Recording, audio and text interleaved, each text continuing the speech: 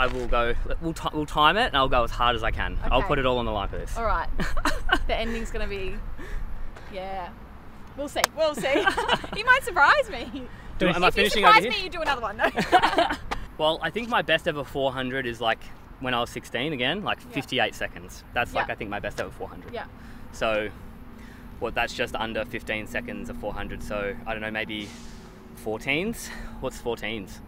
Like 14, 28, 30, 42? If I get close to 40, I'll be freaking stoked. Okay, well, under 40 is the goal. Under 40, all right.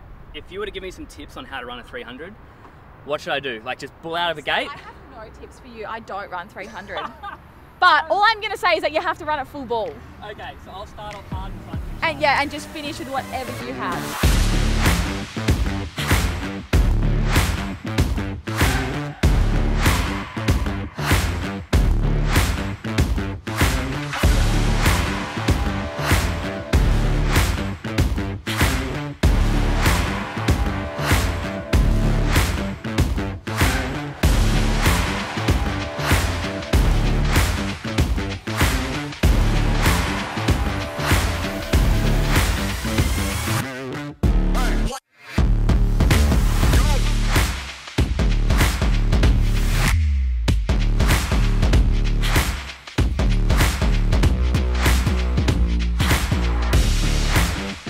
Far out, Bree. Yeah, I almost had no choice but to not finish. Through in the end. That's what. Anyway, your time. Do you want to take a guess? 40. Oh. What? Under 40? Get out. Yeah. 39.99. 39.54. Oh, what? And you also started, I think, 10 meters too early. Oh, did I? Yeah. But that's okay. Oh, shit. I was like, wait, is he standing on the wrong line? My legs were buckling. Do you feel the lactic in your legs? Oh yeah, I feel it. Not just in. Like that. Not. He's like bending his Not knees. just in my legs. In my brain. In your brain.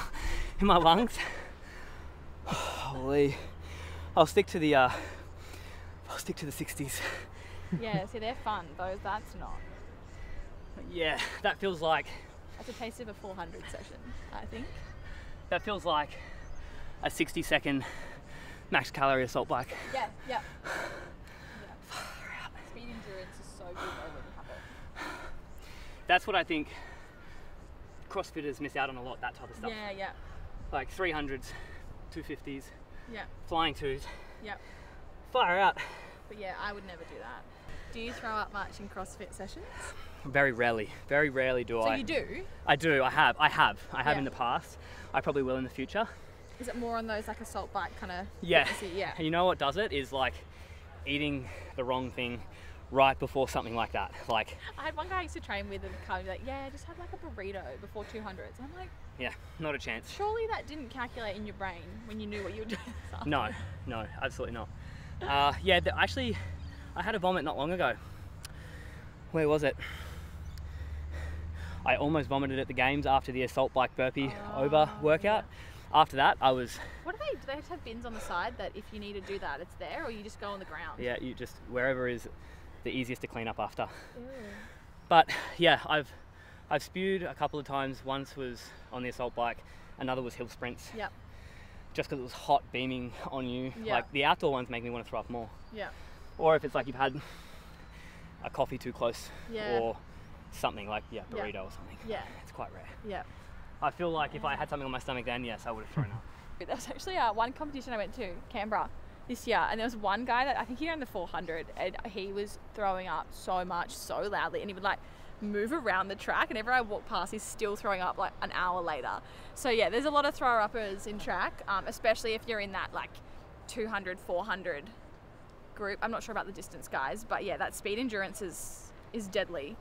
And like I probably have thrown up twice ever in my running career. Yep. I'm just not a thrower-upper. Yeah. Like I get to that point and I feel like I need to be sick and I'll lay on the ground for like 20 minutes like I need to vomit, but it never comes. Yep.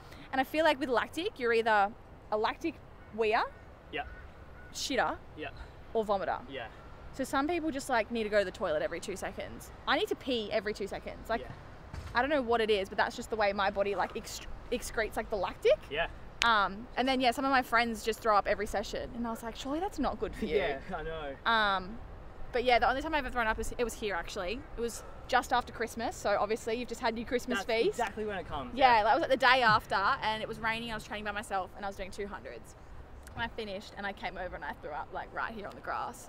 There's probably so much vomit around this track that you just don't know about. DNA everywhere. But yeah, it's funny though, because some people think that like they haven't done a good session if they haven't thrown up. It's not necessarily the case. It's just... No. I'm probably, you could count on one hand how many times I've thrown up in the last 13 years. Yeah. So is that everything you thought it would be, training as a track athlete? It is for sure, but I think the thing that I probably now understand the most is how much it means to warm up thoroughly, because I think for most people coming out and trying to sprint 60s or 100s, they're going to tear a hammy. Yeah. So warm up is crucial. And you know what I really enjoyed about the blocks was learning to keep my heel down. The first one I did, my heel was off and I stumbled the first takeoff. Then I planted my heel and I had a nice little push off, so that felt good. The 300 did not feel good. That felt fucked, to be honest, but I think it's necessary from time to time. But I learned heaps and I really appreciate you coming out. You're welcome. Until next time. We'll see you on the track next season. Yeah, let's freaking go. Change sports. Change sports, let's do it. Thanks guys, appreciate it, always ready.